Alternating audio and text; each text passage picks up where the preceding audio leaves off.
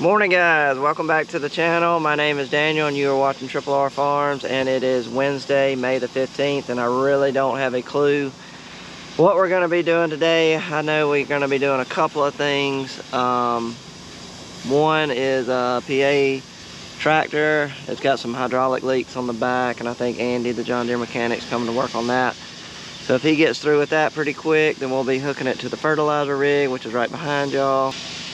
And then we'll be getting it up to Lounsboro, because I just checked out Lounsboro. It's a little bit on the wet side, but I think later on this afternoon he can run. And that's where he's going to finish up fertilizing the corn. Lounsboro, and then you got Haygood right there. The Rogator, I'm going to get Mark cleaning out my nozzles, and maybe Wayne. James, he's probably going to be doing some bush hogging for me. I see he's got the tractor hooked up to it. Let's see. Oh. Combine, I think Dad wanted to work on a bearing that has gone out on the throat of the on the feeder house throat of the combine, so we may be working on that today. But other than that, that's all I know. Sit back and enjoy the video, let us do all the work, and yeah, let's get this baby started. So at the end of the last video that I put out, I was talking about these 360 wide drops on our fertilizer rig, and we were trying to figure out a way to make them more rigid. And the reason is they just gotten old, and everywhere we've got a pin, these holes have just wallowed out from just shaking over the years, and basically these things were just dancing around like crazy. And I know most people run hoses right here and drag them behind. We tried that on our farm, but it didn't work because a lot of our land is bedded up, and those hoses would just drag and float back toward the middle. And none of the fertilizer was getting close to the row out here. It was actually being put right in the middle. So I ended up taking the hoses off, and basically the stream of fertilizer just shoots over right close to the row, about 3 inches from the row. And that's the way we run this rig. But over the years, this thing right here got a lot of slack and play in it, and it was just dancing around like crazy. Long story short, this is what PA and Dad came up with the other day. We drilled a bolt through here, and they've got a chain with this little spring. I don't know if you can see that spring. And basically this chain has got tension on it from that spring, and it really helped. They shake a little bit, but they go right back to the center. So anyway, that's going to help us finish out the year running like this. And we'll do something in the winter to maybe redesign it or fabricate our own.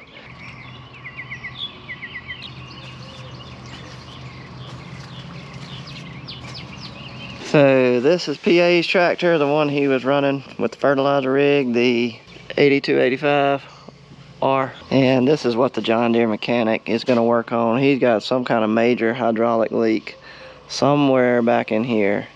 I don't think it's this little thing we normally replace where you plug in the hose. I think it's something back in here. But I think he's got to take all these off. But that's what he's going to be working on. So hopefully we'll get that fixed today, and we'll get this thing hooked back up to the fertilizer rig.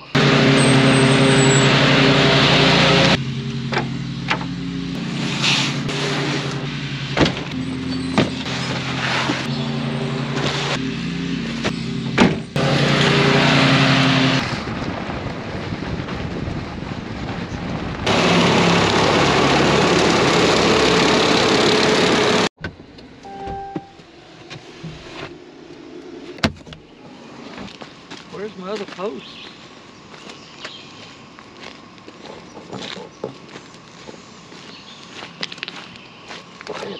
Yeah, it's up the hill. Oh yeah. Tell them what happened here.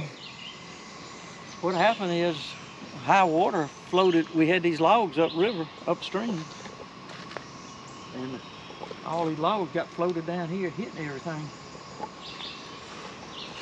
We got a log jam. It's on the pipe. Yeah. All these logs were up the hill, up there where Dad's truck is. They were down there where James is. Or all the way down where James is, and when the river gets up, it gets up really high in this area, and it brought them all the way from up there. floated them all the way down here, all upon where we put our river screen in, and we got a mess. We got a log jam. So if you're wondering why we're not out in the fields planting soybeans, it's because we are wet. And that is a very, very good thing, because before these rains, we were extremely dry on all the farms. Crops were suffering. Corn was starting to twist up really, really bad. I'm talking about all day it was pretty much twisted up. So anyway, we got a great blessing of a couple of rains last Wednesday night and the Thursday. We got 2 inches of rain across all the farms. I mean, it came across Alabama, hit every farm perfect. Everything got 2 inches, which was awesome. And then Sunday night into Monday of this week, we got another 1.5 to 1.8 inches on all the farms. So that was another blessing. So anyway, we got some much needed rain on the crops. Now we got plenty of sunshine coming the rest of the week, so everything's going to start drying out toward the end of the week. But I do not think we're going to get started planting soybeans probably till Monday of next week, because we're going to be finishing up over here in the valley, and that's some of the black dirt. Typically stays wet a lot longer than our clay soils. So it's going to take a long time for that water to get off the field. So that is why we are just piddling around the shop, getting everything ready to go, so when it dries up, we are ready to hit the road running. So I gotta crank up my rogator. I got some chemical in here. It's been sitting for a couple of days. Gotta stir it up. Then I'm gonna go over there to Phillips planting tractor. I think he's got a software update that I've been needing to do. And then me and PA are gonna grab the 8320R. We gotta unhook it from the disc. We're gonna go down there. We've got a 12-row sprayer that we typically use in the summertime to help catch up if we need to on some fields. So we're gonna go hook up to that, make sure it's field ready, and keep working on stuff.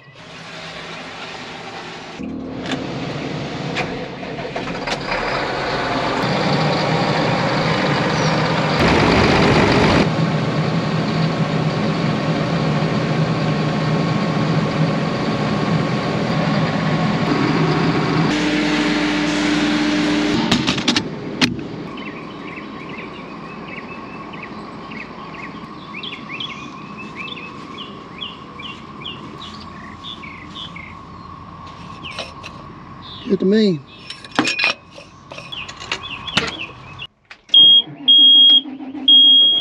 It's probably not going to do it this time, but usually every time we crank up the tractor, it wants us to update some software. It gives us this message, but there it is. We want to install software. 20 minutes.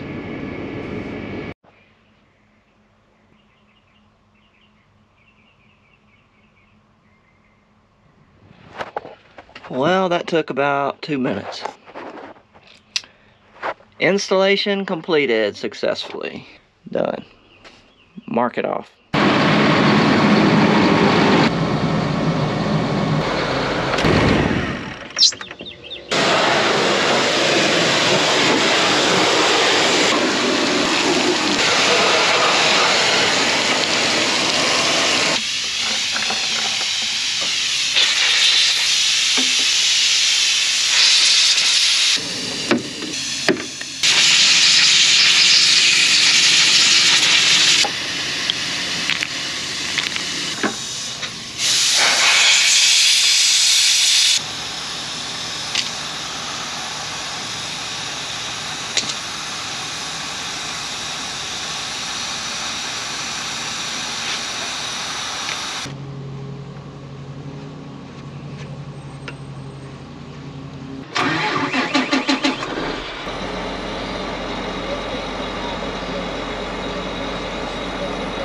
Alright, we got a full tank of water. We cleaned the tank out, got a clean strainer.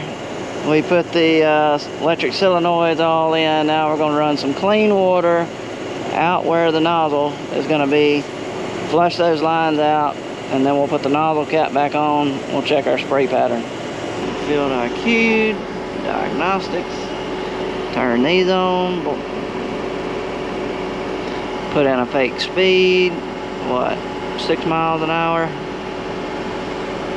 All right, then we click that on.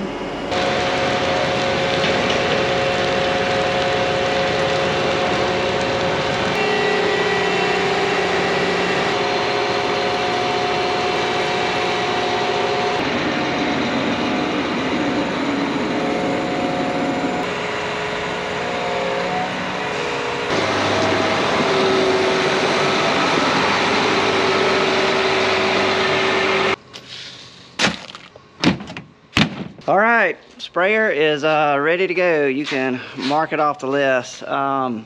We actually fabricated that sprayer. We made it up ourselves. And what we use that for is a 12-row sprayer, 3-point hitch, got a 500-gallon tank, so it's not really efficient, but what we use it for is if I'm way off in a Toggleville or somewhere, you know, way away from the shop in the valley, and we got some touch-up work in the valley that needs to be done, or if we got a couple of fields that need to be done, we'll just go grab that sprayer, hook it up to the tractor, and let James or Phillip or PA or somebody go be running it over the valley to help catch me up. So, but anyway, she ready to go.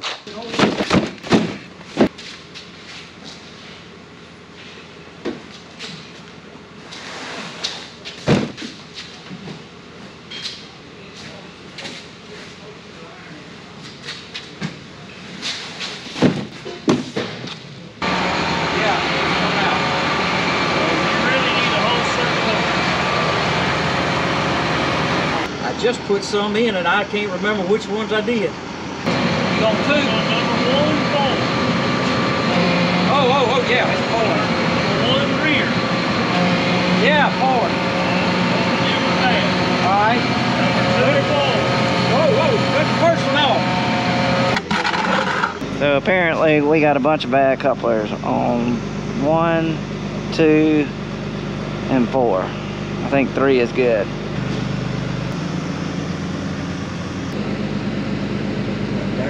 That dirt's what tears up the coupler.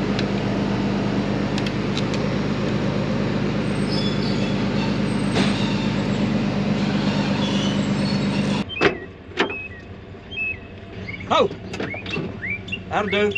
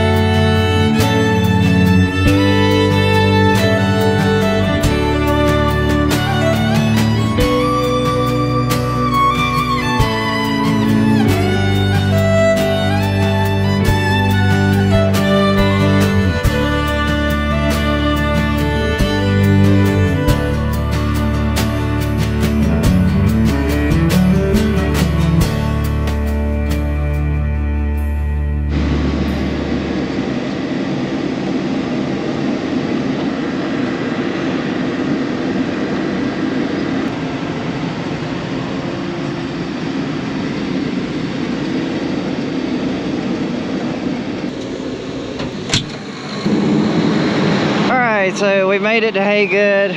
Me and PA, you can see him under my boom. Anyway, we're in the same field over here at Haygood.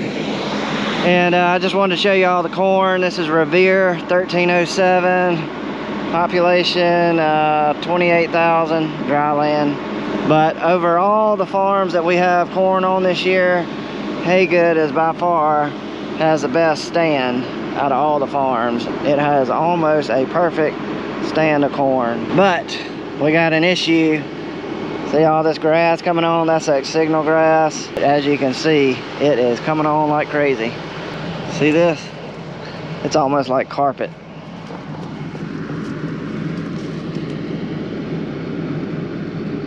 But hopefully what we're putting out is going to take care of it. But we're going to have to watch this. If I have to come back in here and hit it with Roundup again before it canopies over too much, we'll come back in here. But as far as the corn looks amazing. Got a great color. Almost perfect stand, like I said. Almost every seed came up, looks like almost at the same time. But just beautiful looking corn.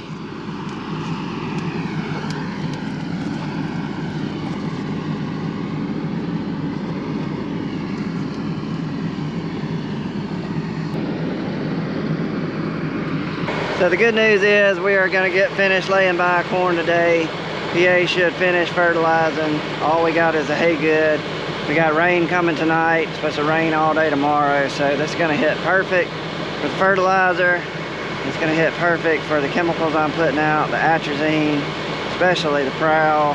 That's what's going to take care of this grass. Going to wash it down in there, and it's gonna do its thing. But I gotta jump back on the Rogator because we gotta get through. But thanks for watching another one with us, guys. We really appreciate y'all watching our videos, and like always, see y'all on the next one, guys. We're out.